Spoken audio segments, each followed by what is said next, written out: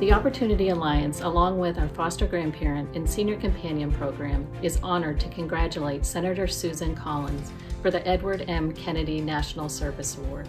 Senator Collins has been a steadfast supporter of national service for decades. We know that anyone who grew up in the county, spent any time in the county, has a commitment to helping their neighbor, and that this is part of your DNA.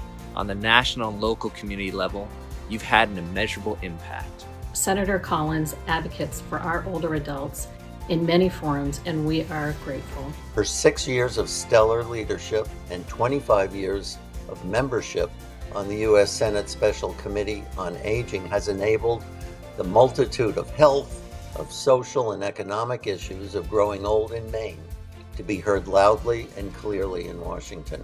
And promoted the Foster Grandparent, Senior Companion, and RSVP programs as solutions where older persons can put their expertise to good use while improving their own mental and physical health and social connections.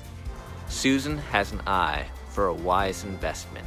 Maine volunteers serve more than 30 million hours a year with an economic value of more than $870 million.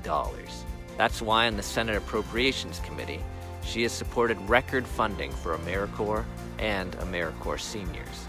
Her co-sponsorship of national service legislation and consistent support has kept national service a bipartisan effort. She understands that focusing on service to others heals division and acts as a bulwark against the erosion of civic virtue.